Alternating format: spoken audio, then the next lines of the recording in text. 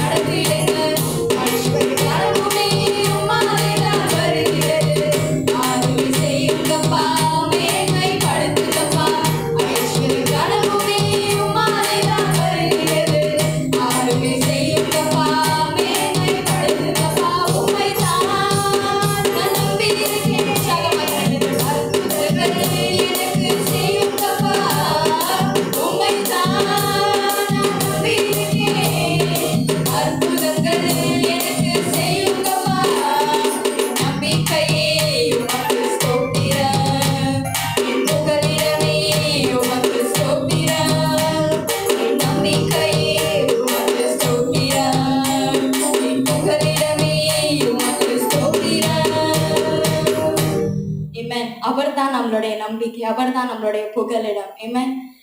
அடுத்த பாடலாகிய நன்றி பலி பீடம் கட்டுவோம், நல்ல தேவன் நன்மை செய்தார். இதுவரைக்கும் நம்மளுடைய வாழ்க்கையில அவர் நல்லவராகவே அவர் இருந்திருக்கிறார். நம்மளுடைய வாழ்க்கையில அவர் எப்பொழுதுமே அவர் நல்லவராகவே காணப்பட்டிருக்கிறார். ஆமென். எவ்வளோ சூழ்நிலைகள், எவ்வளோ பிரச்சனைகள் நம்மளுடைய மத்தியிலே வந்தாலும் அவர் நம்மளுடைய வாழ்க்கையிலே அவர் நல்லவராக இருந்திருக்கிறார். அதற்காக நாம் நன்றி செலுத்தி நாம் அவரை துதிக்க போகிறோம். நன்றி பலி பீடம் கட்டுவோம், நல்ல தேவன் நன்மை செய்தார். நன்றி பலி பீடம் கட்டுவோம், நல்ல தேவன் நன்மை செய்தார். செய்த நன்மை ஆயிரங்கள் சொல்லி சொல்லி பாடுவேன். செய்த நன்மை ஆயிரங்கள் சொல்லி சொல்லி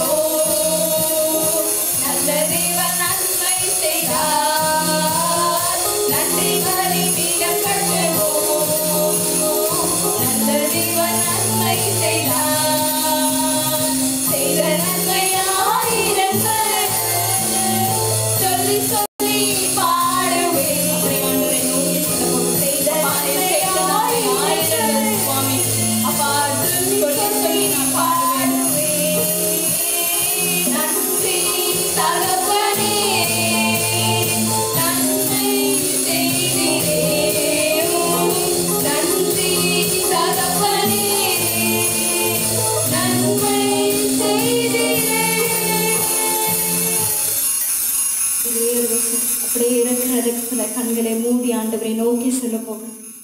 அப்பா நன்றி ஆண்டவரே. அப்பா நீர் எங்களை ஆண்டவரே அப்பா உம்முடைய சொந்த பிள்ளைகளாக நீர் எங்களை ஏற்றுக்கொண்டீரே, உமக்கு நன்றி. ஒரே ஒரு விஷயம் ஆண்டவரை நோக்கி சொல்ல போகிறோம். அப்பா உமக்கு நன்றி ஆண்டவரே. நீர் செய்த ஒவ்வொரு நன்மைகளுக்காக உமக்கு நன்றி. அப்பா எல்லா சூழலிலும் நீர் எங்களோட அப்பா நீர் இருந்தீர் ஆண்டவரே. அப்பா நீர் நல்லவராகவே இருந்தீர் அப்பா. உமக்கு நன்றி ஆண்டவரே. ஒரு நன்றியுள்ள இதயத்தோடு ஆண்டவரை நோக்கி சொல்ல போகிறப்பா, ராஜா உன் மாளிகையில் ராப்பகலா நான் அமர்ந்திருப்பேன் அப்பா. துதித்து துதித்து ஆண்டவரே அப்பா உண்மை எப்பொழுதும் ஆண்டவரே அப்பா உண்மை ஸ்தோத்திரித்து இருப்பேன் ராஜா. ராஜா உன் மாளிகையில் ராப்பகலாய் அமர்ந்திருப்பேன். இயேசு ராஜா உன் மாளிகையில் ராப்பகலாய் அமர்ந்திருப்பேன். துதித்து மகிழ்ந்திருப்பேன். எல்லா துயரம் மறந்திருப்பேன். உம்மை துதித்து மகிழ்ந்திருப்பேன். எல்லா துயரம் மறந்திருப்பேன். ஆராதனை ஆராதனை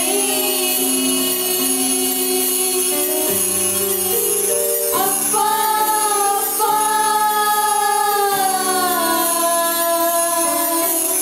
உங்களுக்கு ஆராதனை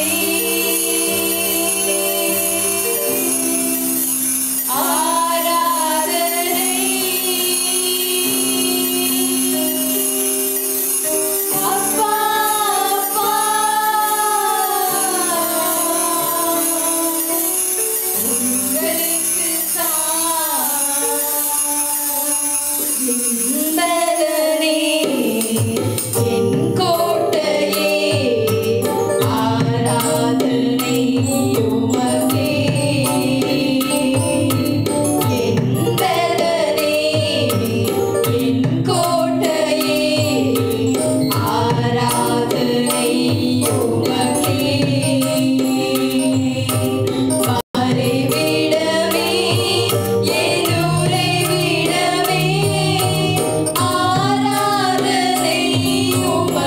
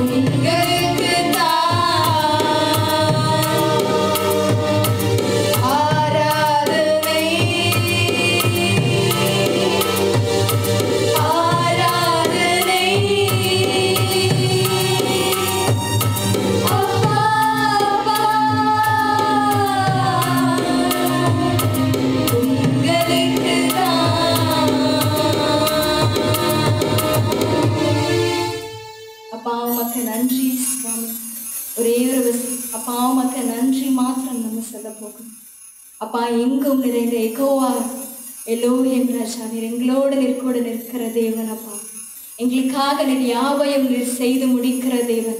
உமக்கு நன்றி ஆண்டவரே. அப்பா அந்த நாட்களில் நீர் எங்களை பாதுகாத்து நீர் வழி நடத்தி அப்பா நீர் வருவதற்காக உமக்கு நன்றி ராஜா. அப்பா மேன்மை பாராட்டிக்கொள்ள எங்களிடத்துல ஒன்றுமல்ல ஆண்டவரே, எல்லாம் உம்முடைய சுத்த கிருபை. அப்பா எல்லாம் நீர் ஆண்டவரே எங்கள் மேல் நீர் வைத்த கிருபை, எங்கள் மேல் நீர் வைத்த அன்பு சுவாமி. அப்பா அதற்காக உமக்கு நன்றி ஆண்டவரே. இசப்பா உமக்கு நன்றி ராஜா. எல்லாவற்றையும் உடைய கரங்கள் ஒப்பு கொடுக்கிறோம். அப்பா எல்லாவற்றுக்கும் ஆண்டவரே அப்பா நீர் மகிமைப்படுங்க. நீரே ஆண்டவரே அப்பா எல்லா கணத்திற்கும் துதிக்கும் ஆண்டவரே அப்பா நீர் பாத்திரல் உள்ள தேவன் சுவாமி. எங்கள் இயேசுவ நாமத்தில் ஜெபிக்கிறோம் நல்ல பிதாவே. ஆமென். ஆண்டவரும் இரட்சகருமாகிய இயேசுவ நாமத்தினாலே உங்கள் ஒவ்வொருக்கும் என் அன்பின் வாழ்த்துக்களை உண்டாகுவதாக.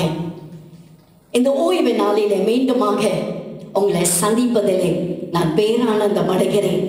ஆண்டவருடைய வார்த்தை உங்கள் மத்தியிலே வைக்க ஆண்டவர் கொடுத்த மேலான கிருபைகளுக்காக நான் தேவனை உள்ளத்தின் ஆழத்திலே ஸ்தோத்திரிக்கிறேன். அவருடைய நாமத்தை மாத்திரம் நான் மகிமைப்படுத்துகிறேன். இந்த வேளையிலும் கர்த்தருடைய இறை வார்த்தை நாம் தியானிப்பதற்கு முன்பதாக நாம் யாவரும் இருக்கும் இடத்திலே தலைகளை தாழ்த்தி கண்களை மூடி ஆண்டவர் நம்மோடு கூட பேசும்படியாக வேதம் என்ன சொல்லுகிறது? பேசுகிறவர் நீங்கள் அல்ல, பிதாவின் ஆவியானவரே உங்களுக்குள்ளது பேசுகிறாரா? பரிசுத்த ஆவியானவர் நம்மோடு கூட இந்த கால வேளையிலே அவர் பேசுகிறவராக இருக்கிறார். அவர் பேச அவர் ஆயத்தமாய் இருக்கிறார். அதை கேட்க நீங்கள் ஆயத்தமா இருக்கிறீர்களா? அப்படி இருக்கிறீர்கள் என்றால் அவருடைய இடக்கிற இடத்திலே கண்களை மூடி தலைகளை தாழ்த்தி ஆண்டவர் இந்த செய்தி பகுதியை தேவன் நமக்கு ஆசீர்வதித்து கொடுக்கும்படியாகவும் மட்டுமல்லாமல் இன்று நாளிலே இந்த வாரத்திலே தம்முடைய பிறந்த நாள் மற்றும் திருமண நாளை கொண்டாடுகிற பிள்ளைகள் மீதும் ஆண்டவருடைய அருள்மாறி ஆசீர்வாதம் இறங்கி வரும்படியாய் கண்களை மூடி ஜெபிக்கலாமா? ஸ்தோத்திரிக்கிறோம் ஆண்டவரே, எங்களை நேசிக்கிற நல்ல பிதாவே, ஸ்தோத்திரிக்கிறோம் ஆண்டவரே. துணிகளின் மத்தியிலே நீர் வாசம் பண்ணுகிறவரா, ஜெபத்தை கேட்கிறவரே மாம்சமணி யாவரும் இடத்திலே வருவார்கள் என்று சொல்லி நாங்கள் வாசிக்கிறோம். பேசுகிறவர் நீங்கள் அல்ல, பிதாவின் ஆவியானவரை உங்களுக்குள்ள பேசுகிறார் என்கிற வார்த்தையின் பிரகாரமாய் சுவாமி இந்த காலை நேரத்திலையும் அடியாலை மறைத்து நீர் மாத்திரம் வழிபடுவதாக சுவாமி. ஜீவனுள்ள வசனங்கள் எல்லாம் உம்மிடத்தில் தான் ஒன்று என்று உம்முடைய வேதம் சொல்லுகிறப்பா. அப்படியாக அந்த ஜீவனுள்ள வசனங்கள் எல்லாம் இந்த காலவேளையிலே சுவாமி உடைய பிள்ளைகளுக்கு முன்பதாய் கர்த்தர் வெளிப்படுத்துவீராக. ஒவ்வொருவரோடு கர்த்தர் பேசுவீராக, ஆசீர்வதிப்பீராக சுவாமி. இந்த நேரத்திலும் இந்த நாளிலும் இந்த வாரத்திலும் தம்முடைய பிறந்த நாள் மற்றும் திருமண ஆண்டை கொண்டாடுகிற ஒவ்வொரு பிள்ளைகள் மீது உம்முடைய அளவிலாத ஆசீர்வாதம் இறங்கபடியாக நாங்கள் ஜெபிக்கிறோம்.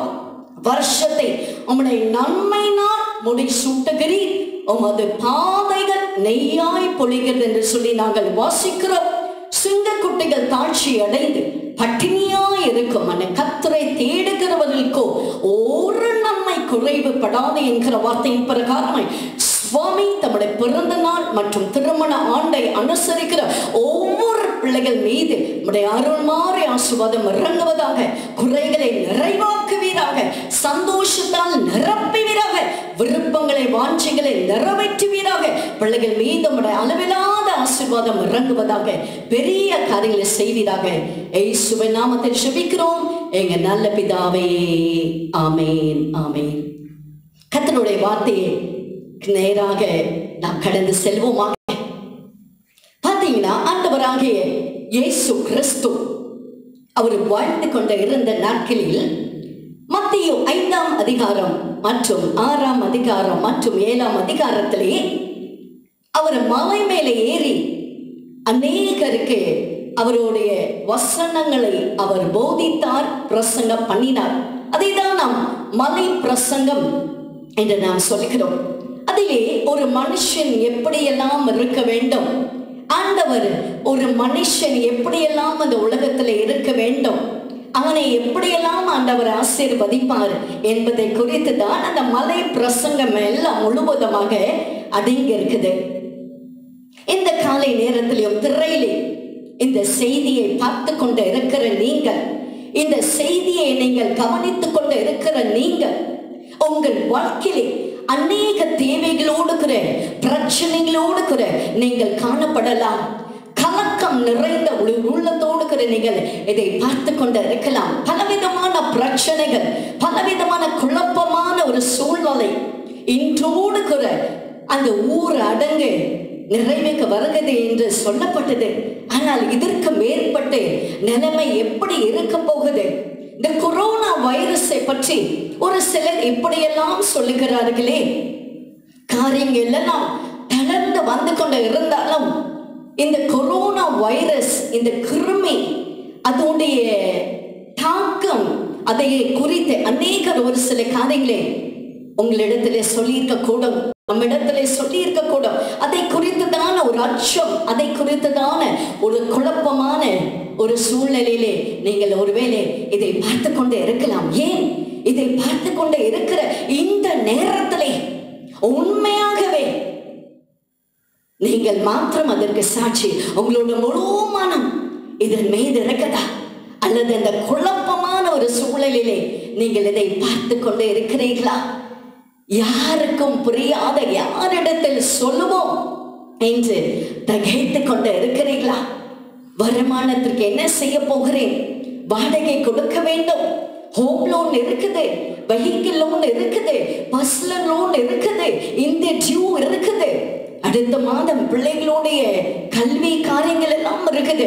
பிள்ளைகள் எல்லாம் அடுத்த கல்வி ஆண்டிற்குள்ளாக பிரவேசித்து விட்டார்கள். அவர்களுக்கு ஸ்கூல் ஃபீஸ் இருக்குது, காலேஜ் ஃபீஸ் இருக்குது, புக் ஃபீஸ் இருக்குது, யூனிஃபார்ம் ஃபீஸ் இருக்குது. தொழில் செய்கிறவர்கள் என்றால் தொழில் எப்படி இருக்க போகுது? இவ்வளோ நமக்குள்ளாக காணப்படுகிறது. ஆனால் பாருங்களே, ஆண்டவருடைய வார்த்தை அந்த இடத்துல என்ன சொல்கிற பாருங்களே, மத்தேயு 6ஆம் அதிகாரம் 32வது வசனம் சொல்கிறது, இவைகளே அஞ்ஞானிகள் நாடி தேடுகிறார்கள்.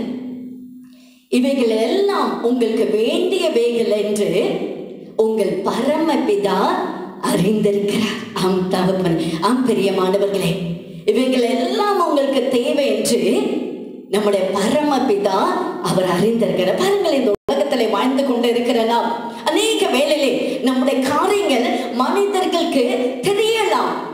நாம் எவ்விதமான ஒரு சூழ்நிலையில் வழியாக கடந்து செல்கிறோம் என்று மனுஷர்கள் அதை அறிந்திருக்கலாம்.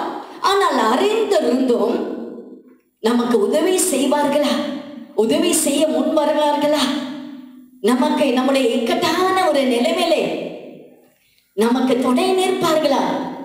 அந்த கேள்விக்கு ஒரு பெரிய ஒரு கேள்விக்குறியாகும். ஆனால் பாருங்களே, நம்முடைய பரமபிதா என்ன சொல்கிறார்? இவைகள் எல்லாம் உங்களுக்கு வேண்டியவைகள் என்று உங்கள் பரமபிதா அறிந்திருக்கிறாரா? அறிந்திருக்கிற பரமபிதா அதோடு அவர் அமைதியாக இருந்து போகிறவர் அல்ல.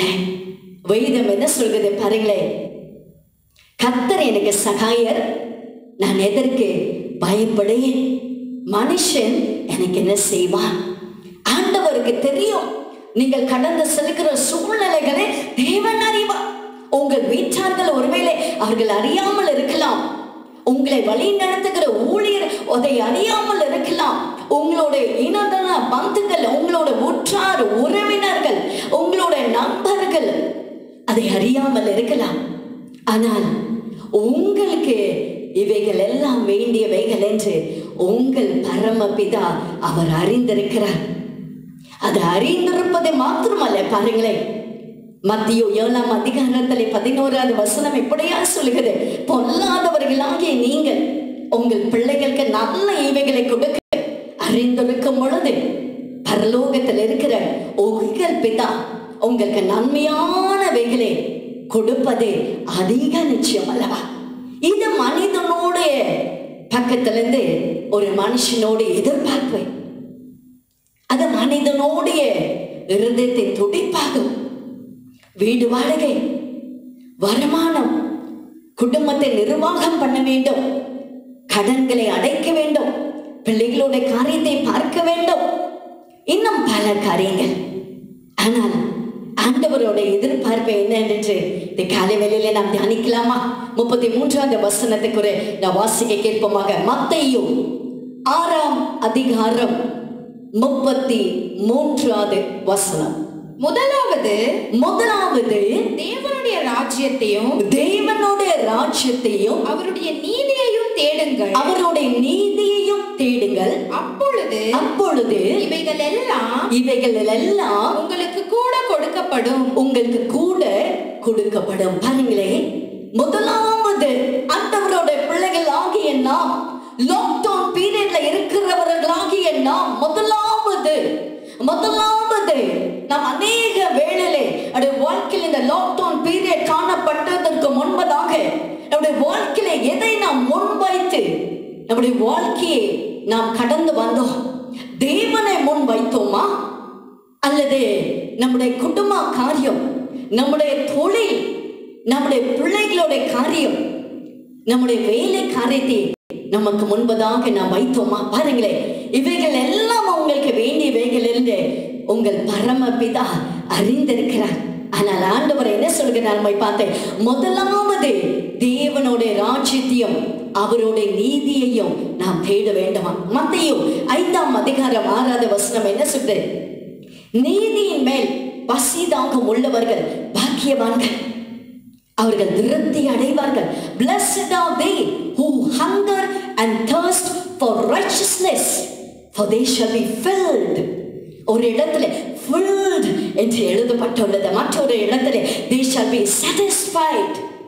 லாக்டவுன் பீரியட்ல நமக்குள்ளாக ஒரு திருப்தி இருக்குதா? ஒரு திருப்திகரமான ஒரு நிலையில நாம் காணப்படுகிறோமா? ஆனால் ஆண்டவரோட வார்த்தை என்ன சொல்கிறார்? அவருடைய நீதியின் மேல், மனுஷனோட நீதி அல்ல, சுய நீதி அல்ல, தேவனுடைய நீதியின் மேல் நாம் பசிதாகம் உள்ளவர்களாக நாம் இருப்போமானால் நம்மை போல திருப்தி அடையக்கூடியவர்கள் இந்த உலகத்திலே காணவே முடியாது. பாருங்களேன், மார்க் 1ஆம் அதிகாரம் 35வது வசனத்திலே பார்த்தீங்கன்னா, இயேசுவானவர் அவர் இருட்டோடு இருக்கும் பொழுது அவர் எழுந்து அவர் ஓர் இடத்திற்கு போய் அவர் ஜெபம் பண்ணினார் என்று. நீதிமொழிகள் 8ஆம் அதிகாரம் 17வது வசனம் என்ன சொல்கிறது? அதிகாலையிலே என்னை தேடுகிறவன் கண்டடைவான் என்று. ஆண்டவரை நாம் தேடுகிறவர்களாக நாம் காணப்பட வேண்டும். ஆண்டவர் ஆண்டவர் மோசேக்கு ஒரு ஆலோசனை கொடுத்தார். அந்த வசனத்துக்கு நாம் வாசிக்கலாமா? யாத்ராகமத்தின் புஸ்தகம் 34ஆம் அதிகாரம் 2வது வசனம் 4வது வசனம். விடியற் காலத்தில் நல்ல கவனிங்க, வசனம் என்ன சொல்கிறது? ஆண்டவருடைய ராஜ்யத்தையும் அவருடைய நீதியையும் நாம் தேட வேண்டுமா? அவ்விதமாக ஆண்டவர் மோசேயோடு இடைப்பட்ட வார்த்தையை நாம் கவனிப்போமாக. விடியற் காலத்திலே நீ ஆயத்தமாகி சீனாய் மலையில் ஏறி அங்கே மலையின் உச்சியில் காலமே என் சமூகத்தில் வந்து நில். பாருங்களே, ஆண்டவர் மோசேக்கு ஒரு கட்டளை கொடுக்கிறார், ஒரு ஆலோசனை கொடுக்கிறார். என்னவென்றால், விடியற் காலமே நீ ஆயத்தமாகி மலை மேல ஏறி அவருடைய சமூகத்திற்கு முன் வந்து நிற்க வேண்டுமா? இந்த லாக்டவுன் பீரியட்ல நாம் காணப்பட்டு கொண்டு இருக்கிற ஒரு சில காரியங்கள் மாத்திரம் தளர்க்கப்பட்டிருக்குது. ஆனாலும் இன்னும் முழுமையான குழாங்கள் இன்னும் வரவில்லை. அப்படி லாக்டவுன் பீரியட்ல இருக்கிறதான நம்முடைய வாழ்க்கையிலே ஆண்டவரை நாம் எந்த நேரத்திலே நாம் தேடுகிறவர்களாக நாம் இருக்கிறோம். பெரியமானவர்களே, சங்கீதம் 34:10 சொல்லுகிறது, சிங்கக்குட்டிகள் தாழ்ச்சி அடைந்து பட்டினியா இருக்கும், கர்த்தரை தேடுகிறவர்களுக்கோ ஒரு நன்மை குறைவுபடாது. இன்றைக்கு நாம் அநேக வேளையிலே அநேகர் பார்த்தீங்கன்னா புலம்பிக் கொண்டு, ஆண்டவர் எனக்கு எது செய்யவில்லை, அவன் துன்மார்க்கமாய் வாழ்கிறானே, அவனுக்கு எல்லாம் நன்மை வருகிறது, அவனுக்கு எல்லாம் ஆசீர்வாதம் எல்லாம் வருகிறது, ஆனால் எனக்கும் வரவில்லை. பிரியமானவர்கள், இந்த காலை வேளையிலே இந்த திரையிலே இந்த செய்தியை பார்த்து கொண்டு கேட்டுக்கொண்டே இருக்கிற நம்முடைய வாழ்க்கையிலே நாம் தேவனை எப்பொழுது நாம் தேடுகிறோம்? நீதிமொழிகள் 7:8-17 சொல்க, அதிகாலையிலே என்னை தேடுகிறவன் கண்டடைவான் என்று. அவரை கண்டடையத்தக்க சமயத்திலே அவரை தேட வேண்டுமா? ஏசாயா 55 அந்த வசனம் எழுதப்பட்டுள்ளது. அவரை கண்டடையத்தக்க சமயத்தில். எப்பொழுதும் அவரை கண்டடைய முடியுமா? அதிகாலையில். இன்றைக்கு நம்முடைய வாழ்க்கையில அதிகாலை என்று சொல்லும் பொழுது எத்தனை மணி? 8 மணி, 10 மணி, 12 மணியா, அல்லது அதற்கு பிற்பாடா? அதிகாலையிலே தேடுகிறவர்கள் தான் ஆண்டவரை கண்டடைவார்களா? விடியற் காலமே மோசேக்கு ஆண்டவர் என்ன சொன்னார்? நீ ஆயத்தமாகி மலையின் உச்சியின் மேல் நீ ஏறி வா, என் சமூகத்திற்கு வா. 4வது வசனம். அப்பொழுது மோசே முந்தின கற்பலகைகளுக்கு ஒத்த 2 கற்பலகைகளை இழைத்து அதிகாலமே எழுந்திருந்து. பாருங்களே, அதிகாலமே எழுந்திருந்து.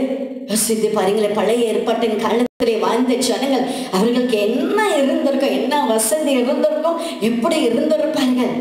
ஆனால் ஆண்டவர் மீது அவர்கள் அன்பை வைத்தபடியினாலே அவர்கள் அதிகாலை என்று அவர்கள் பார்க்கவில்லை, அவர்கள் வனாந்திரம் என்று அவர்கள் பார்க்கவில்லை, விடியற்காலை என்று அவர்கள் பார்க்கவில்லை. அதிகாலமே அவர் எழுந்திருந்து கர்த்தர் தனக்கு கட்டளையிட்டபடியே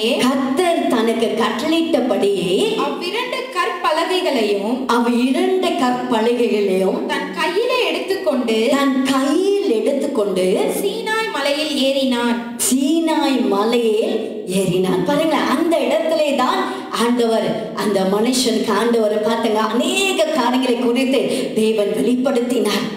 ஆண்டவர் அவரை ஓடுகிற கடந்து போகும் பொழுது ஆண்டவர் அவரை ஓடுகிற தேவன் வெளிப்படுத்தினார். பாருங்கள், நம்முடைய வாழ்க்கையிலே ஆண்டவரை தேடுகிறவர்களாக நாம் இருக்க வேண்டும். ஆண்டவருக்கு முக்கியத்துவம் கொடுக்கிறவர்களாக நாம் இருக்க வேண்டும். முதலாவது தேவனுடைய ராஜ்யத்தையும் அவருடைய நீதியையும் தேடுங்கள். இந்த லாக்டவுன் பீரியட்ல ஆண்டவரை நாம் தேடுகிறோமா? அந்த அதிகாலை வேளையில தேடுகிறோமா?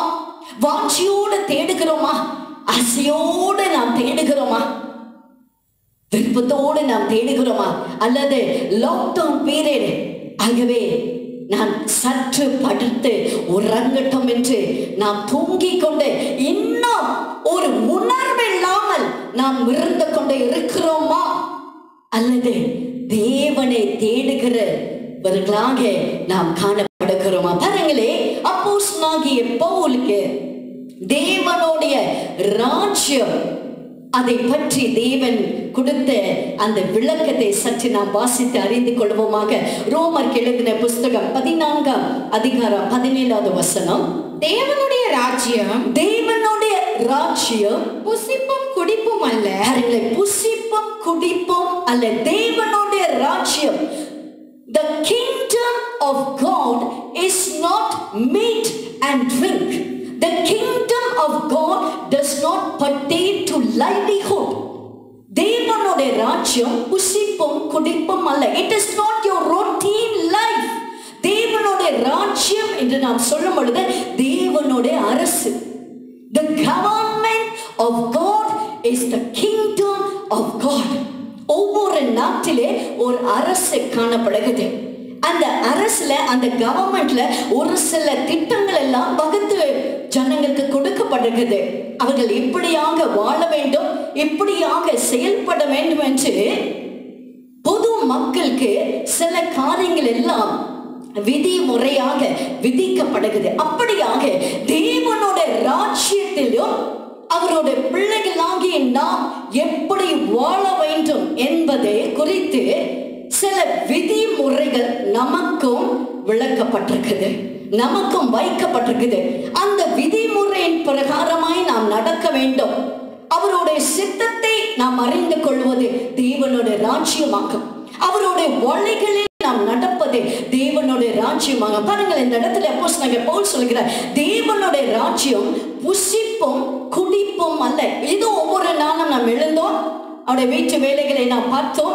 வேலைக்கு சென்றோம், தொழில் வியாபாரத்துக்கு சென்றோம், பிள்ளைகளை பள்ளிக்கு அனுப்பினோம், கல்லூரிக்கு அனுப்பினோம். அவருடைய வீட்டு காரியங்கள் எல்லாம் நாம் பார்த்து கொண்டே இருந்தோம். மாத்தாலே போற அநேக காரியங்களை, பற்பல காரியங்களை குறித்து நாம் கலங்கி கவலைப்பட்டு கொண்டு, அது தேவனுடைய ராஜ்யம் அல்ல. That is not the kingdom of God.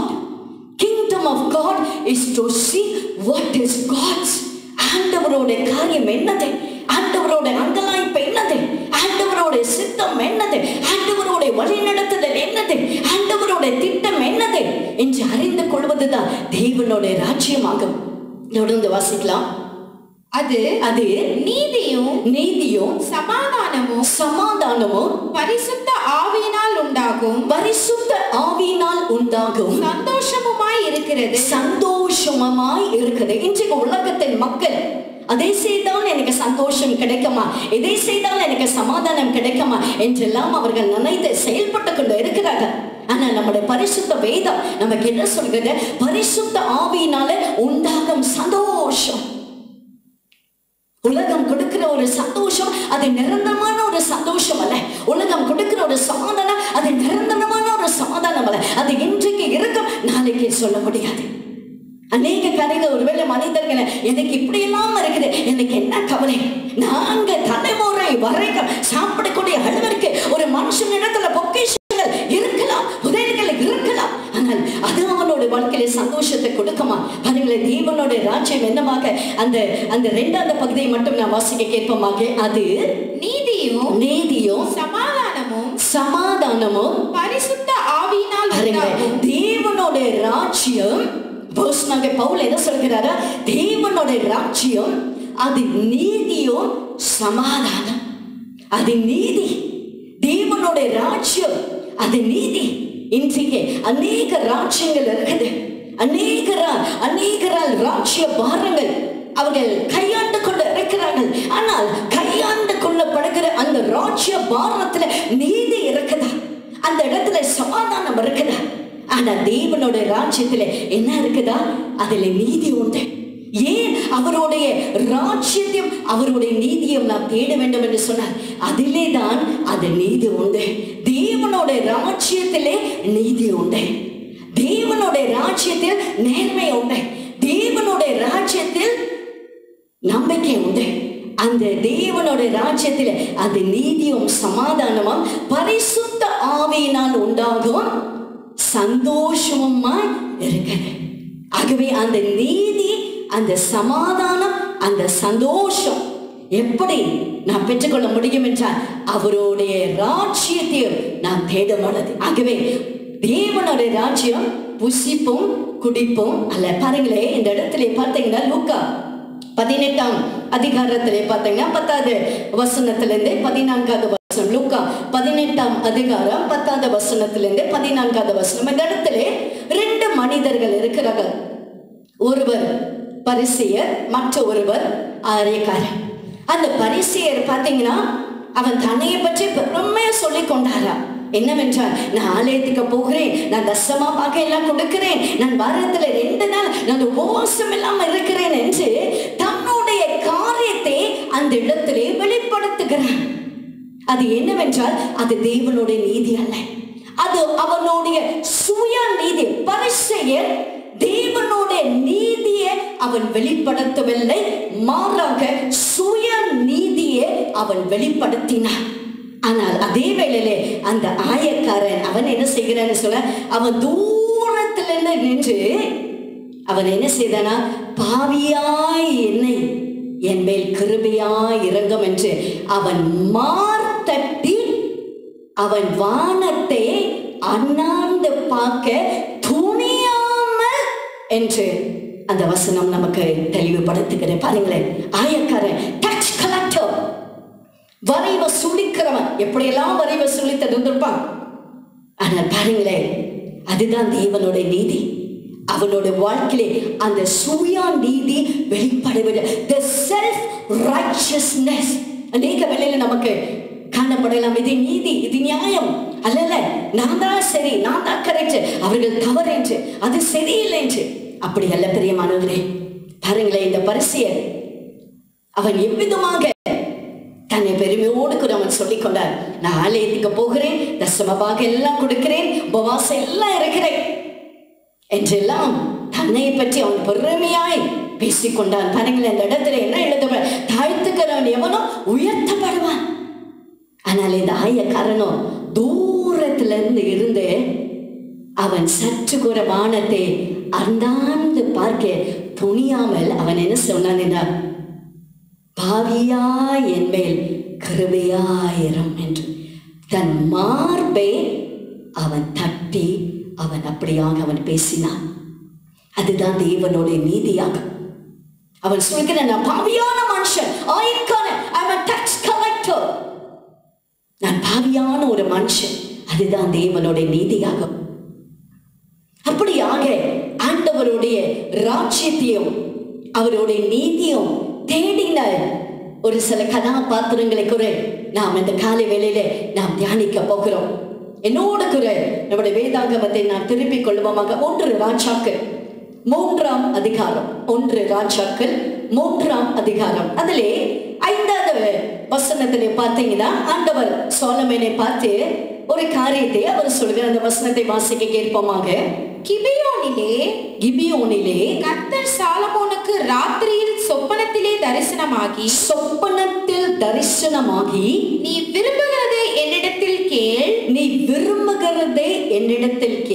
என்று தேவன் சொன்னார். பாருங்களே, தாவீதுடைய குமாரனாகிய சோலமன் 4ஆம் அதிகாரம், 1 ராஜாக்கள் 4ஆம் அதிகாரம் 1 வசனங்களை பார்த்தீங்கன்னா, சோலமன் ராஜா சமஸ்த இஸ்ரவேல் தேசத்திற்கு ராஜாவாய் இருந்தான் என்று சொல்லி அந்த 4ஆம் அதிகாரத்தில் 1 வசனத்திலிருந்து நாம் அறிந்து கொள்ளலாம். அப்படியாக ராஜ்ய பாரத்தில் இருந்த தாவீது ராஜாவுடைய மகனாகிய சோலமன், அந்த சோலமனுக்கு ஆண்டவர் இரவு நேரத்தில் சொப்பனத்திலே தரிசனம் ஆனார்.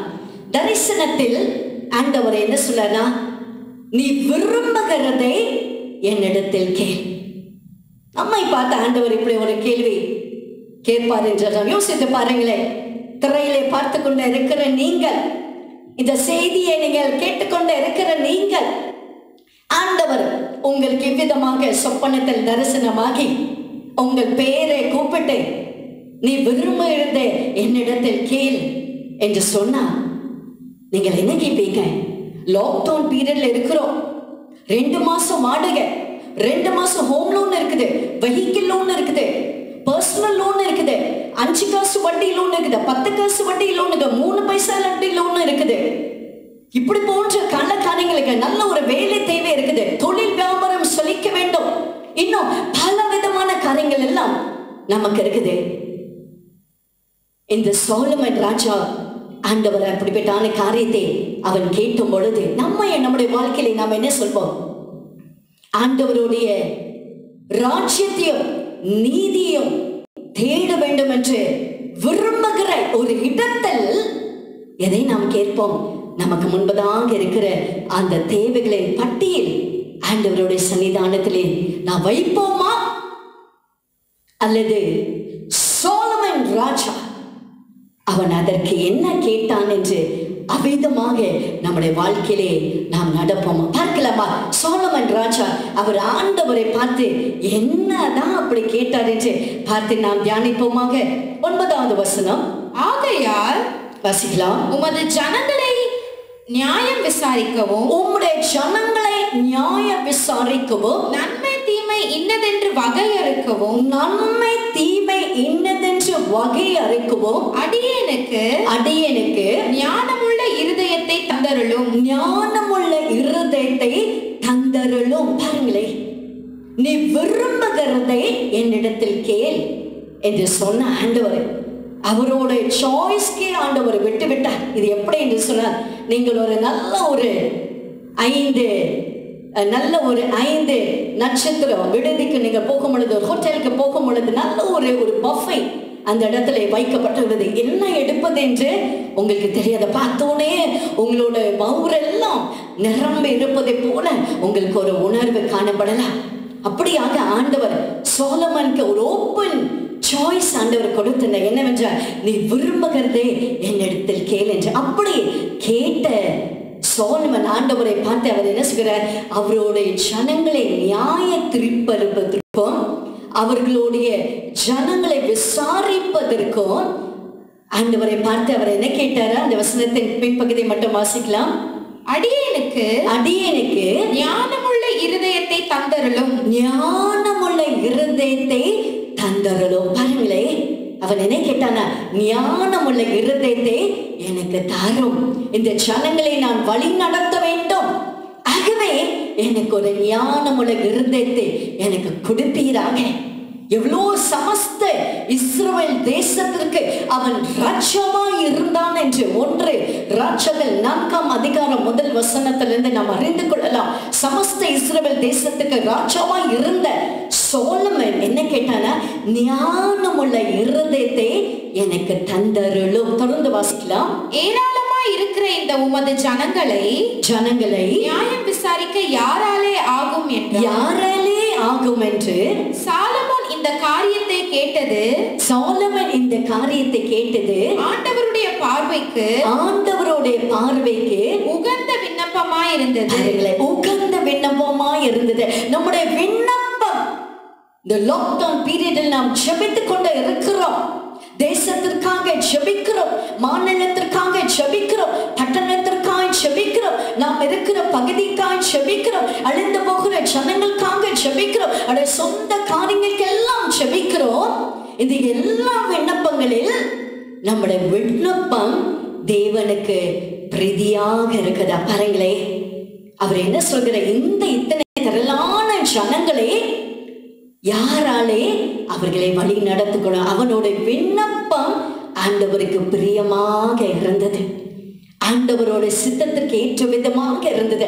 அதுதான் தேவனோட ராஜ்யத்தை தேடுவதே, அவருடைய விருப்பத்தை தேடுவதே, அவருடைய சித்தத்தை தேடுவதே, அவருடைய வழி நடத்துதலை தேடுவதே, அவருடைய வார்த்தைகளை தேடுவது, அவருடைய ஆலோசனைகளை தேடுவதுதான் தேவனோட ராஜ்யத்தை தேடுகிறதுதான்.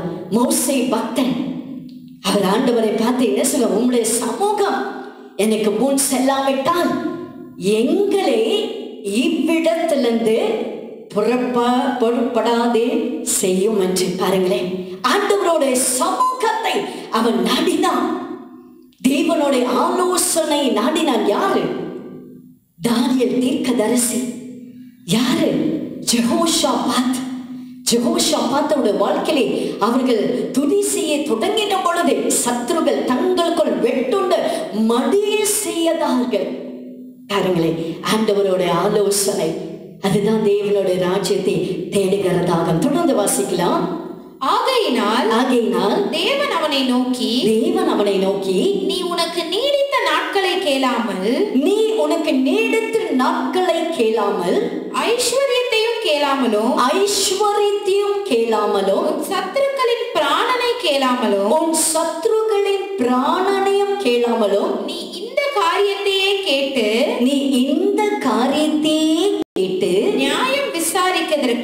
நியாயம் விசாரிக்கிறதற்கு ஏற்ற ஞானத்தை உனக்கு வேண்டிக் கொண்டபடியினால் உன் வார்த்தைகளின்படி செய்தேன்.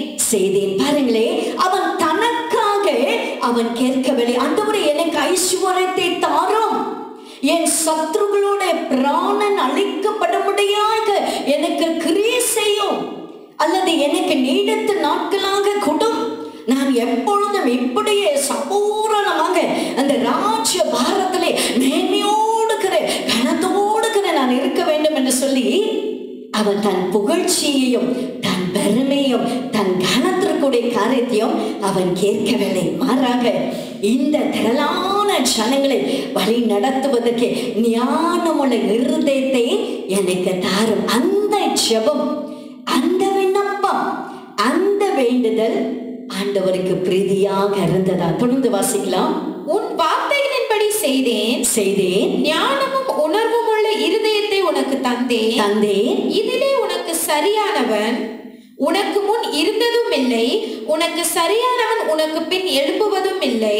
இல்லை. இதுவுமின்றி நீ கேளாத ஐஸ்வர்யத்தையும் மகிமையையும் உனக்கு தந்தேன். உன் நாட்களில் இருக்கிற ராஜாக்களில் ஒருவனும் உனக்கு சரியானவன் இருப்பதில்லை. பாருங்களே, அவன் ஆண்டவரோட மனிதர்களை, ஜனங்களை, தேசத்தில் குடியிருந்த ஜனங்களை வழி நடத்துவதற்குரிய ஞானமுள்ள இருதயத்தையும் விவேகத்தையும் ஆண்டவரிடத்துல கேட்டபடினாலே ஆண்டவர் என்ன செய்தாரா? அவனுக்கு ஐஸ்வர்யத்தையும் கனமும் ஆண்டவர் அவருக்கு கொடுத்தார். இன்றைக்கும் நீங்கள் ஆண்டவருடைய ராஜ்யத்தையும் ஆண்டவரோட சித்தத்தின்படி நீங்கள் கேட்கும் பொழுது, நீங்கள் கேட்கிற காரியத்தை ஆண்டவர் கொடுப்பது மாற்றமல்ல, நீங்கள் கேளாதவைகளையும் தேவன் உங்களுக்கு அருள் செய்கிற ஒரு தேவனாக இருக்கிறார். சோலமன் ராஜா, அவன் ஐஸ்வர்யம் கேட்கவில்லை, அவன் இழந்த நாட்கள் கேட்கவில்லை, அவன் சத்ருகளோட பிராணனை கேட்கவில்லை.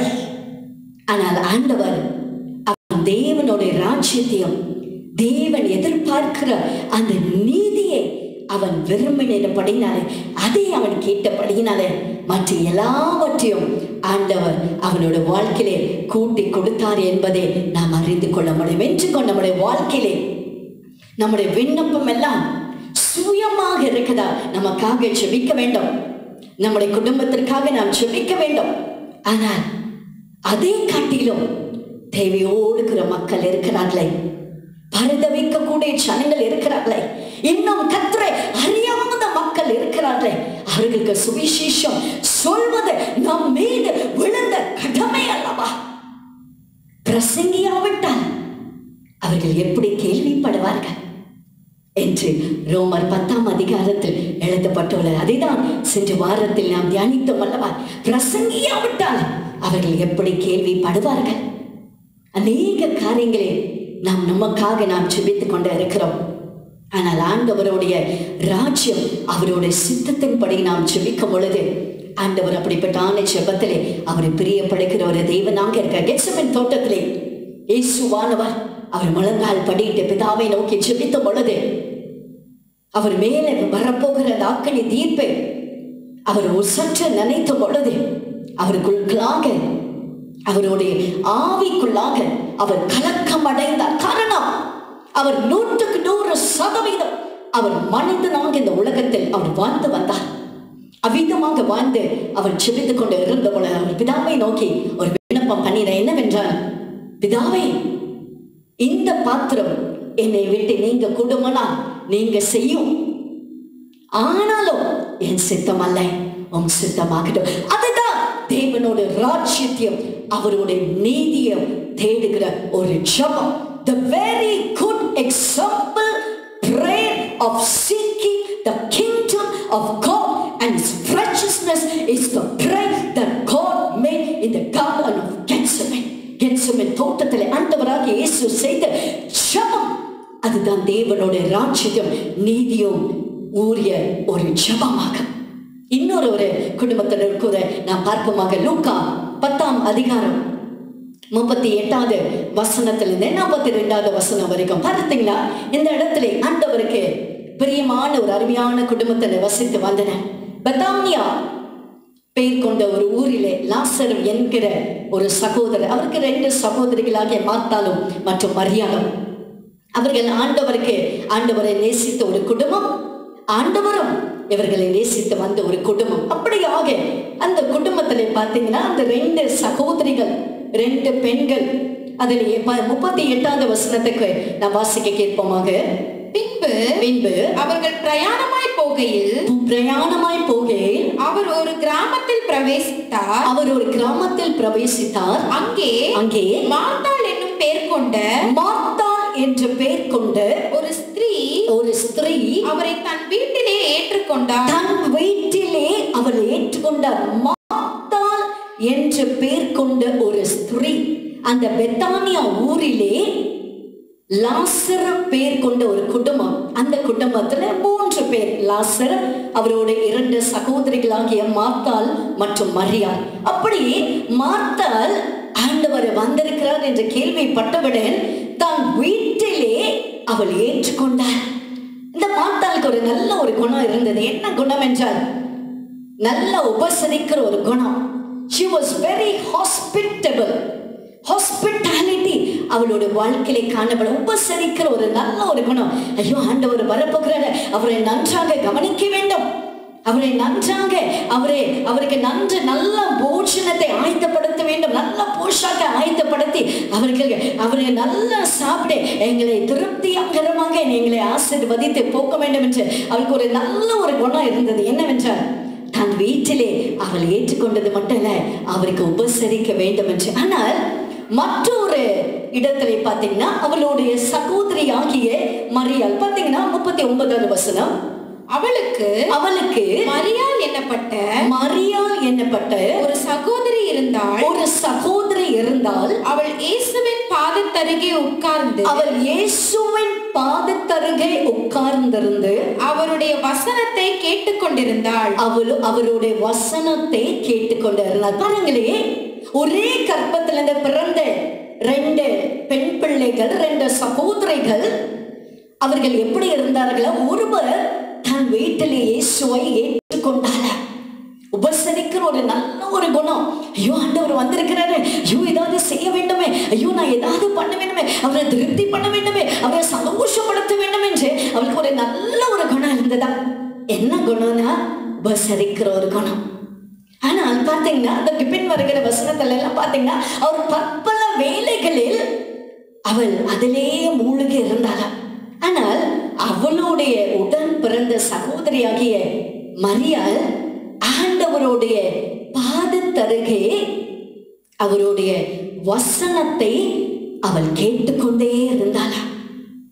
பாருங்களே, ஆண்டவராகிய இயேசு கிறிஸ்து தன் ஊழியம் செய்த நாட்கள் கடினமான உபதேசம் கொடுக்கப்பட்ட பொழுது அவருடைய சீஷர்களில் அநேகர் அவர்கள் பின்வாங்கி போனார்கள் என்று சொல்லி யோவான் 6ஆம் அதிகாரத்திலிருந்து நாம் அறிந்து கொள்ளலாம்.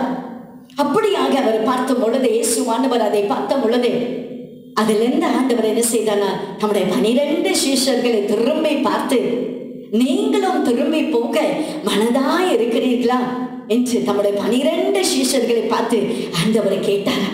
அதற்கு சீமோன் பேதுரு பிரதியுத்தரமாக 68வது வசனத்தில் பார்த்த பிரதியுத்தரமாக அவர் என்ன சொல்கிறார், ஜீவனுள்ள வசனங்கள் எல்லாம் உம்மிடத்தில் தான் உண்டே. இன்றைக்கு நம்முடைய வாழ்க்கையிலே வசனத்திற்கு இடம் கொடுக்கிறோமா? மரியாள் இயேசுவின் பாதத்தருகே உட்கார்ந்து அவருடைய வசனத்தை அவள் கேட்டுக்கொண்டே இருந்தாள். யோசித்து பாருங்களேன், ஒரு பக்கம் அவள் கேட்டுக்கொண்டே இருந்திருப்பாங்க, இன்னொரு பக்கம் என்ன பண்ணிட்டு இருந்திருப்பாங்க, அவங்க சகோதரி மார்த்தாள் கிச்சன்ல போட்டு பாத்திரத்தை டம்மால் டெம்மால் போட்டு காரணம், ஐயோ இப்ப எப்படி உட்கார்ந்து கொண்டே இருக்கிறாளே, நான் எவ்வளவு வேலையா இருக்கிறேன், எனக்கு உதவி செய்யலாமே, ஏன் அவரை ஏதாவது ஒரு வார்த்தையை சொல்லலாமே, ஒருவேளை பாத்திரத்தெல்லாம் மேலே கீழே ஒருவேளை போட்டு இருந்திருக்க கூடும். அவருக்கு அதை தாங்க முடியாமதான் இயேசுவின் இடத்துல அவர் என்ன சொல்கிறார், உமக்கு கவலை இல்லையா? எவ்வளோட வியாகுலத்தோடு பாருங்களேன், அவளோட ஆரம்பம் நல்லா ஆரம்பிக்கிறார், அவரை வரவேற்கிறார், தன் வீட்டில் அவள் ஏற்றுக்கொண்டோன்னு அவளுக்கு தலைக்கால் புரியல, அவளுடைய கால்கள் அவளுடைய பாதம் தளரையிலே நெருக்க முடியாமல் இருந்த, ஐயோ இவரை எப்படி ஆயிலும் நான் பிரியப்படுத்துவேன், நல்ல ஒரு உபசரிக்கிற ஒரு குணம் தான்.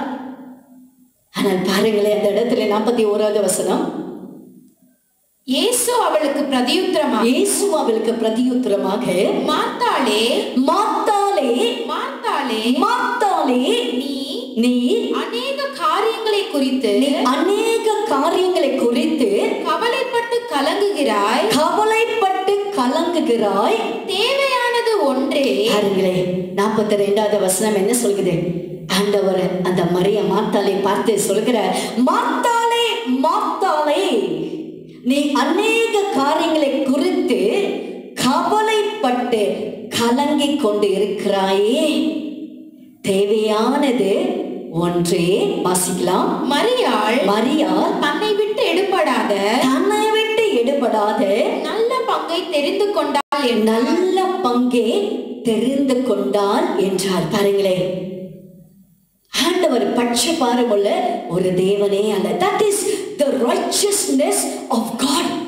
ஆண்டவர் பாருங்களேன், இந்த வசனத்தை, இந்த பகுதியை நான் தியானித்துக் கொண்டு இருந்த பொழுது ஆண்டவர் ஒரு உண்மை, ஒரு ரகசியத்தை தேவன் வெளிப்படுத்தின. என்னவென்றால், மார்த்தாள் தன் வீட்டிலே ஆண்டவரை ஏற்றுக்கொள்கிறார்.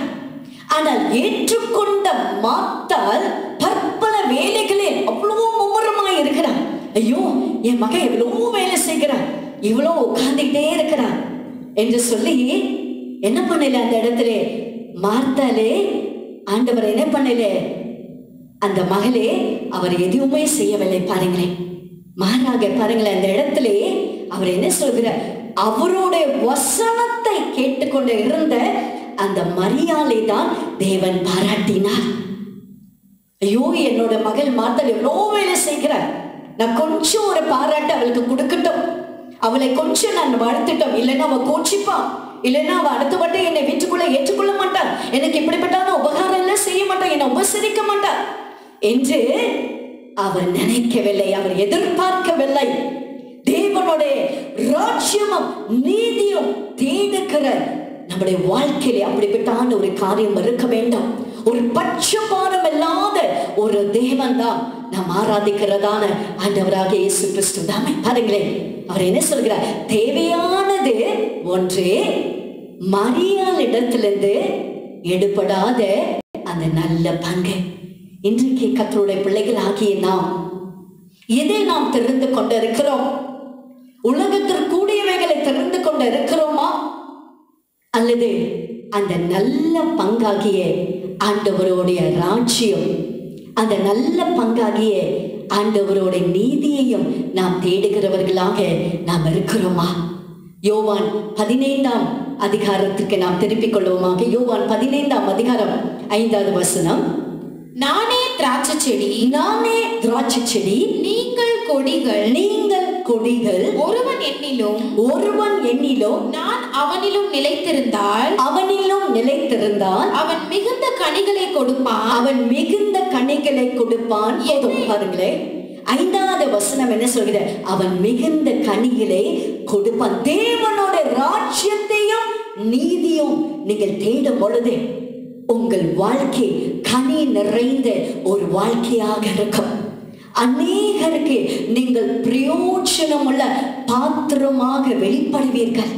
ஒரு மரம் எப்படி கனி தருகிறதோ, ஒரு செடி எப்படி பூக்கள் அதிலே நீங்கள் பார்க்க முடியுது, அதனுடைய தன்மை, அதனுடைய வாசனை, அந்த பூக்கள் மூலியமாக அந்த வாசனை, அந்த நறுமணம் வெளிப்படுகிறதோ, ஒரு செடி மூலியமாக, ஒரு மரத்தின் மூலியமாக இவ்வளவாக வெளிப்படுமானார். நமக்காக தன் ஜீவனை கொடுத்த, தன்னுடைய ரத்தத்தை ஊற்றி கொடுத்த அந்த ஆண்டவருக்கு நாம் கனி நிறைந்த கனி கொடுக்கிறவர்களாக நாம் இராமல் இருப்பது எப்படி பிரியமானவர்களே? கனி நிறைந்த ஜீவியம் தேவன் எதிர்பார்க்கிறார். அந்த அத்தி மரத்தில் கனி இருக்கிறதா என்று சொல்லி அவர் பார்த்தாராம். அப்பொழுதே அந்த மனுஷன் சொன்னார், இந்த ஒரு வருஷம் இதை விட்டு விடுங்க, அடுத்த வருஷம் இதுல கனி இல்லை என்றால் இதை வெட்டி போடுங்கள் என்று அந்த தோட்டக்காரன் சொன்னேன். அப்படியாக ஒரு ஓமை நம்முடைய வாழ்க்கையிலே நாம் கனி தருகிறவர்களாக நாம் இருக்க வேண்டும். எனக்கு எனக்கு எனக்கு நான் நான் எல்லாமே எனக்கு வரட்டும், எல்லாமே எனக்கு கிடைக்கட்டும் என்று சுய நீதியோடு இருக்கிற நாம் இராதபடிக்க, சுயாதீனத்தோடு இருக்கிற நாம் வாழாதபடிக்க எவ்வளோ தேவையோடு இருக்கிற மக்கள் இருக்கிறார்களே. இந்த லாக்டவுன் பீரியட்ல ஒருவேளை உணவுக்கு சின்ன சின்ன பிள்ளைங்கெல்லாம் தட்டை ஏந்தி கொண்டு சாப்பாடு போடுங்கள் என்று தேவையோடு குறை எத்தனையோ பிள்ளைகள் இருக்கிறாங்க. ஆனால் அதெல்லாம் பார்க்கும் பொழுது ஆண்டவர் நம்மை அவரோட கிருபையினாலே நல்ல நிலைமையில ஆண்டவர் வைத்திருக்கிறாரே. கனி நிறைந்த ஒரு ஜீவியம் எதிர்பார்ப்பதுதான் தேவனுடைய ராஜ்யத்தையும் அவருடைய நீதியும் தேடுகிற ஒரு காரியமாகும். பாருங்களேன், ஒருவன் என்னிலும் என் வார்த்தைகளில் அவனிலும் நிலைத்ததால் அவன் மிகுந்த கனிகளை கொடுப்பான் என்று. கனி நிறைந்த ஜீவியம் எதிர்பார்க்கப்படுகிறதா தேவனோட ராஜ்யம் நீதியும் தேடுகிறதாக. 6வது வசனம், ஒருவன் என்னில் நிலைத்திராவிட்டால் வெளியே எரியுண்ட கொடியை போல அவன் எரியுண்டு உலர்ந்து போவான். அப்படிப்பட்டவைகளை சேர்த்து அக்கினியிலே போடுகிறார்கள், அவைகள் எரிந்து போகும். பாருங்களேன், கனி இல்லாத ஒரு வாழ்க்கை, அப்படிப்பட்டான ஒரு வாழ்க்கையை ஆண்டவர் என்ன சொல்கிறாரா, அது எரிக்கப்படுவதற்கு தான் அது ஏதுவான ஒரு வாழ்க்கையாகும். ஆண்டவருடைய ராஜ்யத்தையும் தேடுகிறோம் என்றால், அவருடைய நீதியை தேடுகிறோம் என்றால், கனி நிறைந்த ஒரு வாழ்க்கை நம்முடைய வாழ்க்கையிலே கனி இருக்குதா, கனி உண்டா என்று அத்தி மரத்தை தேடி வந்தார். ஒரு மரத்தை தேவன் தேடி வருவோமானால், நான் வரும் பொழுது விசுவாசம் என்கிற கனி, விசுவாசம் என்கிற அந்த வரம் நம்மிடத்திலே உண்டா என்று அவர் வரும் பொழுது நம்மிடத்திலே அவர் தேடுவாரா? கனி நிறைந்த ஒரு வாழ்க்கை நம்முடைய வாழ்க்கையில இருக்குதா? பிரியமானவர்களே, ஆண்டவர் என்ன சொல்கிறார், கனி இல்லாத வாழ்க்கை அது எரிக்கப்படுவதற்கு தான் ஏதுவாக இருக்குமா? அது 7வது வசனத்தை வாசிப்போம். நீங்கள் என்னிலும் என் வார்த்தைகள் உங்களிலும் நிலைத்திருந்தால் நீங்கள் கேட்டுக்கொள்வது எதுவோ அது உங்களுக்கு செய்யப்படும். பாருங்களே, நீங்கள் என்னிலும் நிலைத்திருந்தால், என் வார்த்தைகள் உங்களில் நிலைத்திருந்தால், நீங்கள் கேட்டுக்கொள்வது எதுவோ அது உங்களுக்கு செய்யப்படும். ஆண்டவருடைய ராஜ்யத்தையும், அப்படி என்றால் என்ன, ஆண்டவருடைய ராஜ்யத்தையும் நீதியும் நீங்கள் தேடும் பொழுது, நீங்கள் கேட்டுக்கொள்வது எதுவோ அது உங்களுக்கு செய்யப்படும். கேட்பது சுலபம். It is easy to ask, but it is not easy to seek. கேட்பது சுலபம், தேடுவது கடினம். ஆண்டவர் என்ன சொல்கிறார், நெருக்கமான அந்த இடுக்கமான வாசல் வழி அநேகர் பிரவேசிப்பார்கள். ஆனா கேட்டுக்கு போகிற வாசல் அது இடுக்கமான ஒரு வாசல், அதிலே ஒரு சிலர் மாத்திரம் பிரவேசிப்பார்கள். இந்த உலகத்திலே நமக்கு விரிவான வாசலும் உண்டு, இடுக்கமான வாசலும் உண்டு. அதிலே இடுக்கமான வாசல் தான் நல்ல பங்கு. இடுக்கமான வாசல் வழியாய் பிரவேசிப்பது தான் தேவனோட நீதியும் அவரோட ராஜ்யத்தையும் தேடுகிறதாகும். கடைசியாக வாசிப்பமாக கொலோசியருக்கு எழுதின நிருபம் 3ஆம் அதிகாரம் முதல் 2 வசனம். முதல் வசனத்தை வாசிக்க கேட்போம். நீங்கள் கிறிஸ்துவுடன் கூட எழுந்தது உண்டானால், கிறிஸ்து தேவனுடைய வலது பாரிசத்தில் வீற்றிருக்கும் இடத்திலுள்ள மேலானவைகளை தேடுங்கள். பூமியில் உள்ளவைகள் அல்ல, போதும், மேலானவைகளை தேடுங்கள். அந்த வசனத்தை கொஞ்சம் மீண்டுமாக ஒரு வரிசை நான் வாசிக்க கேட்கலாம். நீங்கள் கிறிஸ்துவோடு கூட எழுந்தது உண்டானால், நம்மை பார்த்த ஆண்டவர் இந்த கால வேளையில என்ன சொல்கிறார், திரையிலே பார்த்து கொண்டு இருக்கிற நம்மை பார்த்து, இந்த செய்தியை கேட்டுக்கொண்டு இருக்கிற நம்மை பார்த்து தேவன் சொல்லுகிறார், நீங்கள் இந்த வார்த்தையை கவனித்து கேட்டுக்கொண்டு இருக்கிற நீங்கள் கிறிஸ்துவோடு கூட எழுந்தது உண்டானால், வாசிக்கலாம். கிறிஸ்து தேவனுடைய அதாவது கிறிஸ்து பிதாவாகிய தேவனுடைய வலது பாரிசத்தில் பிதாவினுடைய வலது பாரிசத்தில் வீற்றிருக்கும் இடத்திலுள்ள மேலானவைகளை தேடுங்கள். இந்த உலகத்திலே நாம் வாழ்ந்து கொண்டு இருக்கிறோம். நம்முடைய பார்வை நம்முடைய கண்கள் எல்லாம் எதை நோக்கி கொண்டு இருக்குது? சாயங்காலத்திலே அப்ரஹாம் ஒரு ஒரே பேரான குமாரனாகிய ஈசாக் சாயங்காலத்திலே அவர் வயல் வழியிலே அவர் தியானித்துக் கொண்டு இருந்தார். அவருடைய வீட்டினுடைய வேலைக்காரன் இவருக்கு பெண் பார்க்க முடியாத இவருடைய தந்தையாகிய அப்ரஹாம் அனுப்பி வைக்கிறார். யோசித்து பாருங்க, நம்ம வீட்டில் வேலை செய்கிற நம்ம அனுப்பி வைப்போமா? ஆனால் ஆண்டவருடைய திட்டம் அவ்விதமாக இருந்தது, ஆண்டவருடைய சித்தம் அவ்விதமாக இருந்தது. ஆனால் அந்த நேரத்திலே இந்த ஈசாக் என்ன செய்து, எங்க வீட்டு வேலைக்காரன் அவன் எனக்கு பெண் பார்க்க முடியாம அவர் போயிருக்கிறார், அந்த ஐயா போயிருக்கிறாங்க, அந்த பெரியவர் போயிருக்கிறாங்க, நான் சற்று உறங்கட்டும், நான் சற்று இளைப்பாறுதல் அடையட்டும் என்று சொல்லி ஈசாக் இருக்கவில்லை. என்ன செய்தான்? சாயங்காலத்திலே அவன் வயல் வெளியிலே அவன் தியானித்துக் கொண்டு இருந்தான். அவன் தியானித்துக் கொண்டு இருக்கும் பொழுது, அவன் தேவனை தேடிக்கொண்டு இருக்கும் பொழுது, தேவனோட சித்தத்திற்காக காத்துக்கொண்டு இருக்கும் பொழுது, அவனுடைய வசனத்திலே அவன் இருந்த பொழுது, நிலைத்திருந்த பொழுது ஒட்டங்கள் வருவதை அவன் கண்டான். அதிலே ஆண்டவருடைய அவனுக்கென்று ஆண்டவர் வைத்திருந்த அந்த சித்தத்தின்படி அந்த மணவாட்டி அந்த ஒட்டங்களில் மேலும் காரி அவன் சவாரி வருவதை அவனோட கண்கள் கண்டது. எப்பொழுது அவன் தேவனை நோக்கி தேடமானது. இன்றைக்கு நாம் சொல்லுகிறோம், எனக்கு இது இல்லை அது இல்லை என்று.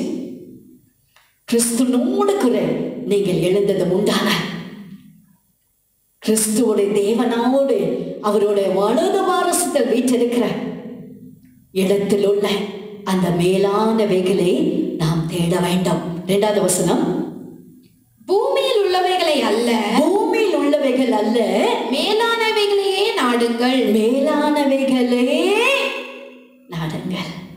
பூமியில் உள்ளவைகள் அல்ல, பூமியில் உள்ளவைகள் எல்லாம் நமக்கு வேண்டியதுதான். அதுதான் ஆண்டவர் என்ன சொல்கிறார் மத்தேயு 6:32, அந்நியானிகள் இவைகளை நாடி தேடுகிறார்கள், இவைகள் எல்லாம் உங்களுக்கு வேண்டியவைகள் என்று உங்கள் பரமபிதா அறிந்திருக்கிறார். அதை நீங்க தேட வேண்டாம். உங்களுக்கு அவருக்கு தெரியும், உங்களுக்கு கொடுக்கணும்னு அவருக்கு தெரியும், உங்களுக்கு வியாபாரத்தை அமைச்சு கொடுக்கணும் அவருக்கு தெரியும், உங்களுக்கு நல்ல வேலை கொடுக்கணும்னு அவருக்கு தெரியும், உங்களுக்கு நல்ல ஒரு வருமானத்தை கொடுக்கணும் தெரியும், உங்களோட பிள்ளைகளுக்கு நல்ல ஒரு வாழ்க்கை கொடுக்கணும்னு அவருக்கு தெரியுங்க. நீங்க சொல்லிதான் அவருக்கு தெரியணும்னு இல்லை, அவருக்கு தெரியும்.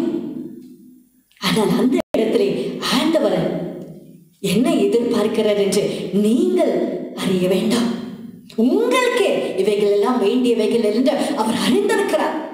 ஆனால் அவருக்கு என்ன வேண்டியது என்று நீங்கள் அறிந்திருக்கிறீர்களா?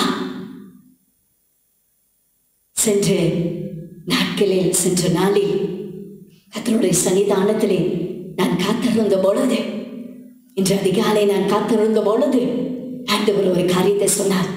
இந்த லாக்டவுன் பீரியட்லே என் பிள்ளைகள் என்னை தேடுகிறார்கள், என்னை நோக்கி ஜெபம் பண்ணுகிறார்கள், தன் முகத்தை என்னை நோக்கி தேடுகிறார்கள். லாக்டவுன் பீரியட் கொஞ்சம் கொஞ்சமாக அது நிறைவுக்கு வருது. ஆனால் அதற்கு பிற்பாடு அவர்கள் தொடர்ந்து என்னை தேட வேண்டும் என்று அவர்களுக்கு சொல் என்று தேவன் என்னோடு கூட இடைப்பட்டார். லாக்டவுன் பீரியட்ல இந்த ஊர் அடங்கு இந்த சூழ்நிலையிலே நம்முடைய வீடுகளில் நாம் காணப்படுகிறோம். நேரம் இருக்குது, ஆண்டவரை தேடுவதற்கு எவ்வளோ நேரம் இருக்குது, வேதத்தை வாசிப்பதற்கு எவ்வளோ நேரம் இருக்குது, ஆகவே நாம் செய்கிறோம். ஆனால் முற்றிலுமாக இவைகள் எல்லாம், அந்த காரியங்கள் எல்லாம் தளர்ந்து போன பிற்பாடு முற்றிலுமாக இயல்பான நிலைமைக்கு காரியங்கள் எல்லாம் திரும்பும் பொழுது ஆண்டவர் என்ன எதிர்பார்க்கிறார்னா, முதலாவது தேவனோட ராஜ்யத்தையும் அவரோட நீதியையும் நீங்கள் தேட வேண்டாம். நீங்கள் வேலைக்கு செல்ல வேண்டும், உண்மைதான். பிள்ளைகளை பள்ளிக்கு அனுப்ப வேண்டும், உண்மைதான். கல்லூரிக்கு அனுப்ப வேண்டும், உண்மைதான். வியாபார தொழிலுக்கு உங்கள் கணவரை நீங்கள் அனுப்ப வேண்டும், உண்மைதான். உங்கள் வீட்டுக்காரங்களே நீங்கள் பார்க்க வேண்டும், உண்மைதான். அதில் எல்லா அளவும் மறக்க முடியாது. ஆனால் அவைகளின் மத்தியிலே முதலாவது தேவனுடைய ராஜ்யத்தையும் அவருடைய நீதியையும் நாம் தேட வேண்டும். மேலானவைகளை நாடுங்க. பிதாவாகிய தேவனுடைய வலது வாரசத்தில் வீற்றிருக்கிற மேலானவைகளை தேடுங்கள். பூமியில் உள்ளவைகள் அல்ல, மேலானவைகளையே நாடுங்க. நான் சொல்லவில்லை. பரிசுத்த ஆவியானவர் இந்த கால வேளையிலே நமக்கு முன்பதாக அவர் திருமணம் பற்றி கொண்டு இருக்கிறார். தேவையானது ஒன்று, எடுபடாத அந்த நல்ல பங்கை நாம் தெரிந்து கொள்வோமானால் நம்மை போல பாக்கியவான்களும் பாக்கியவதிகளும் இந்த உலகத்திலே காணவே முடியாது. ஆகவே இந்த ஊரடங்கு நேரத்திலே இந்த நாட்களில் ஆண்டவரை நாம் தேடினோம். நாம் தொடர்ந்து அவருடைய ராஜ்யத்தையும் அவருடைய நீதியையும் நாம் தேடுவோம். கர்த்தர் உங்கள் வாழ்க்கையிலே எல்லாவற்றையும் அவர் கூட்டிக் கொடுப்பார். கர்த்தர் தாமே இந்த இறை வார்த்தையை உங்களோடு குறை இருந்து இந்த வார்த்தையின் மூலியமாய் உங்களை ஆசீர்வதிப்பாராக. நாம் யாவரும் இருக்கிற இடத்திலே கண்களை மூடி ஆண்டவரை நோக்கி நாம் ஜெபிப்போமாக. அவருடைய ராஜ்யத்தையும் அவருடைய நீதியும் ஆண்டவரே நான் தொடர்ந்து தேட வேண்டும். இதுவும் இந்த லாக்டவுன் பீரியட்லே மட்டும், அதற்கு பிற்பாடு பழைய நிலைக்கென்று நாம் போகக்கூடாது. மாறாக சூழ்நிலைகள் இயல்பான நிலைமைக்கு திரும்பினாலும் ஆண்டவருடைய ராஜ்யத்தையும் அவருடைய நீதியையும் தேடுகிற காரியத்திலே நாம் எப்பொழுது போல தானியேலை போல அவர் முன் செய்து வந்தது போல நாம் இனி வரும் நாட்களிலும் நாம் செய்வோமாக. கர்த்தர் தாமே உங்கள் ஒவ்வொருவரையும் ஆசீர்வதிப்பார். நாம் இருக்கும் இடத்திலே கண்களை மூடி கர்த்தரை நோக்கி நாம் ஜெபிப்போமாக. ஸ்தோத்திரிக்கிறோம் ஆண்டவரே, எங்களை நேசிக்கிற நல்ல பிதாவே, மரணாதார ஸ்தோத்திரிக்கிறோம் ஆண்டவரே, துதிக்கிறோம் அப்பா. ஆகிய முதலாவது தேவனுடைய ராஜ்யத்தையும் அவருடைய நீதியையும் தேடுங்கள், அப்பொழுது இவைகள் எல்லாம் உங்களுக்கு கூட கொடுக்கப்படும் என்கிற வார்த்தையின் பிரகாரம் சுவாமி இந்த காலை நேரத்திலையும் சுவாமி இந்த இறை செய்தியை கேட்டுக்கொண்டு இருந்த ஒவ்வொரு பிள்ளைகள் மீது ஆண்டவரே உம்முடைய அளவில்லாத அபிஷேகம் கடந்து வரும்படியா ஜெபிக்கிறோம் அப்பா. தகப்பனே, தொடர்ந்து இந்த ராஜ்யத்தையும் உம்முடைய நீதியையும் தேட கர்த்தர் கிருபை செய்வீராக. தகப்பனே, உம்முடைய பிள்ளைகளுடைய எல்லா காரியங்களும் என் தேவன் தாமனை பொறுப்பெடுக்கும்படியா ஜெபிக்கிறோம் அப்பா. ஆமென் ஆண்டவரே. அப்பா, உம்முடைய பிள்ளைகள் வேண்டிக் கொள்வதற்கும் நினைப்பதற்கும் மிகவும் அதிகமாக குறிய செய்கிற வல்லமையின்படி சுவாமி உம்முடைய பிள்ளைகளுக்கு நீ செய்ய வல்லவராக இருக்கிறபடியால் உமக்கு நன்றி செலுத்துகிறோம் சுவாமி. ஆண்டவரே, இந்த இறை செய்தியை ஆண்டவரை கேட்டுக்கொண்டு அப்பா தீர்மானத்திற்கிற ஒவ்வொரு பிள்ளைகள் மீது உம்முடைய கிருபை அளவில்லாமல் இறங்கும்படியா ஜெபிக்கிறோம் அப்பா. இதை பார்த்து கொண்டு இருக்கிற ஒவ்வொரு பிள்ளைகள் மீது உடைய ஆசீர்வாதம் இறங்கி வருவதாக சுவாமி. அப்பா, ஒரு விஷயம் கூட அப்பா, எங்கள் நாட்டிற்காக நாங்கள் ஜெபிக்கிறோம், எங்கள் இந்தியா தேசத்திற்காக நாங்கள் ஜெபிக்கிறோம், பரிந்தவிக்கப்படுகிற பிள்ளைகளுக்காக நாங்கள் ஜெபிக்கிறோம் அப்பா. கர்த்தர் விடுதலை செய்வீராக அப்பா. இந்த கொரோனா வைரஸின் தாக்கம் முற்றிலுமாக எடுக்கப்படத்தக்க கர்த்தர் கிருபை செய்வீராக. பயமின்றி திகழின்றி ஆண்டவரே இந்த இந்தியா தேசத்தை ஆண்டவரே உலகத்தில் உள்ள அத்தனை மக்களும் ஓட கர்த்தர் கிருபை தரும்படியா ஜெபிக்கிறோம் அப்பா. ஆண்டவரே, தேசத்தில் ஒரு எழுப்புதலை கட்டளையிடுவீராக அப்பா. அதிகாரத்தில் உள்ளவர்களுக்காக ஜெபிக்கிறோம், ராஜ்யங்களுக்காக ஜெபிக்கிறோம் அப்பா. கர்த்தர் ரட்சிப்பீராக ராஜா. தேவ சமாதானம் ஆண்டவரே அப்பா எங்கள் வீடுகளில் ஆண்டவரை காணப்படும்படியாக நாங்கள் ஜெபிக்கிறோம் அப்பா. ஒரு எழுப்புதலை கட்டளையிடுவீராக அப்பா. ஒரு மனுஷன் கெட்டு போவது உம்முடைய சுத்தமலை, எல்லோரும் மனம் திரும்ப வேண்டும் என்று நீர் விரும்புகிறபடினா சுவாமி எங்க தேசத்தில் உள்ள அத்தனை மக்களும் ஆண்டவரை ரட்சிக்கப்படத்தக்க கர்த்தர் கிருபை செய்வீராக. அவர்கள் ஒருவராலும் அழிந்து போகாதபடிக்கு நித்திய ஜீவனை அடையத்தக்க கர்த்தர் கிருபை செய்வீராக. உடைய பிள்ளைகள் மீது உடைய கரம் இறங்கி வருவதாக தேசத்தில் சமாதானத்தையும் சேமத்தையும் கர்த்தர் கட்டளையிடுவீராக. பெரிய காரியங்களை செய்வீராக, ஆசீர்வதிப்பீராக. இயேசுவின் நாமத்தில் ஜெபிக்கிறோம் எங்கள் நல்ல பிதாவே, ஆமென். நாத்துமாவை கர்த்தரை ஸ்தோத்திரி, என் முழுமை பரிசுத்த நாமத்தை ஸ்தோத்திரி. என் ஆத்துமாவை கர்த்தரை ஸ்தோத்திரி. கர்த்தர் செய்து சகல உபகாரங்களையும் மறவாதே. ஆமென். ஆசீர்வாதம் நம்முடைய கர்த்தராகிய இயேசு கிறிஸ்துவினுடைய கிருபை, பிதாவாகிய தேவனுடைய அன்பு, பரிசுத்த ஆவியானவருடைய ஐக்கியமும் சமாதானம் வழி நடத்துதலும் பாதுகாப்பும் பராமரிப்பும் என்றும் என்றும் சதா காலங்களிலும் நாம் அனைவரோடு கூட சகல பரிசுத்தவான்களோடு கூட கர்த்தருடைய வருகை வரைக்கும் இருப்பதாக. ஆமென் ஆமென். தெய்வம் தாமே உங்கள் ஒவ்வொருவரையும் அளவில்லாமல் ஆசீர்வதிப்பாராக. தொடர்ந்து தேவனுடைய ராஜ்யத்தையும் அவருடைய நீதியும் தேடுங்க. நீங்கள் கேட்பது மட்டுமல்ல, நீங்கள் கேளாதவைகளையும் தேவன் உங்களுக்கு அருள் செய்வார்.